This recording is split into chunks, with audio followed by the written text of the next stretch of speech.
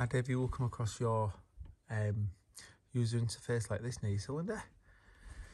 So if you go to menu by pressing the left knob, scroll down to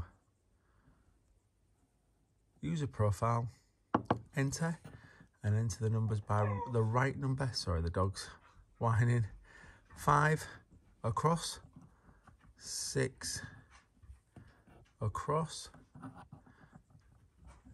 7 across, and 8. That will take you into install a setting, so press enter. Now that will open up more information and menus when you go to zone. So your main zone, press that, press again on your left button to give you more options, and you will scroll down to what's called modulation, which press again on the left button. I've got at 3, but you want to whack it up to 10. So all the way up to 10, press enter, and when you go back, it'll ask you if you want to restart the system.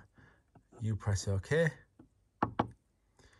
restart the system, and away you go. So modulation 10, OK, and away you go. So follow this step-by-step video and you should be all okay.